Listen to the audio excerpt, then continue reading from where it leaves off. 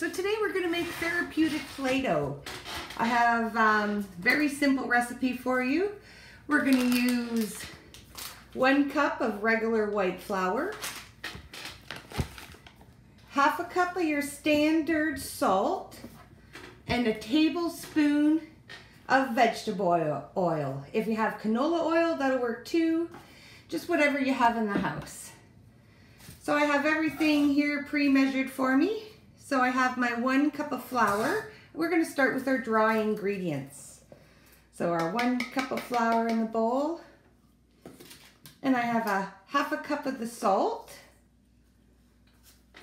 So let's just give that a quick little stir.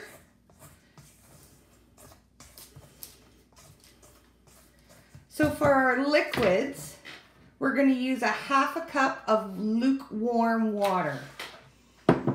So we're going to mix our wet ingredients into the water. So if you want to add a little color to your Play-Doh, you can add some food coloring. I just use about 4 drops. Also, I'm going to use lavender just because it's a nice relaxing scent. So I'm going to add 2 or 3 drops of that. And now for the vegetable oil, we need 1 tablespoon. I only have a half tablespoon, so I'm going to add 2. 1 and 2. Now I'll give that a quick little stir. So now I have my mixed weight wet ingredients and my dry. So I'm going to slowly incorporate my wet ingredients and swish it around a little.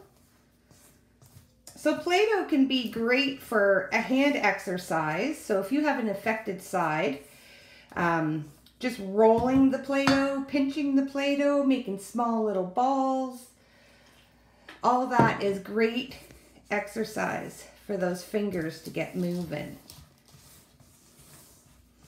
All right, so it's starting to incorporate a little bit here. It's turning more into a chunky mess, but just keep stirring, keep adding.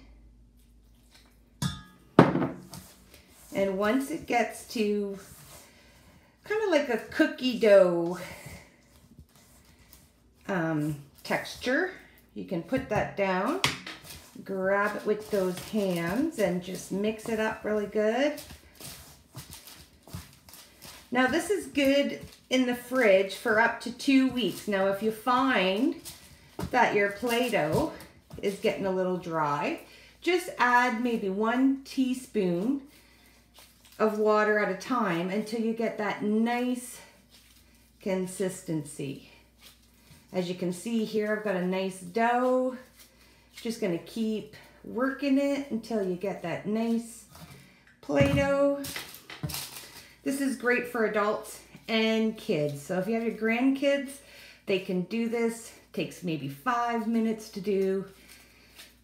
There. So now I've got a nice,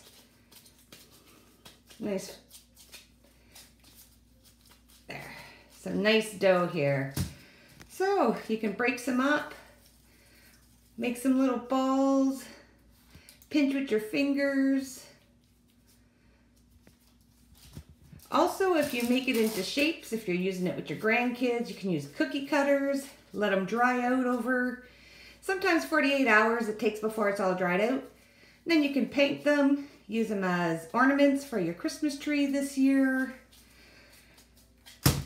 So there you go, guys. There's my little video. I hope this helps.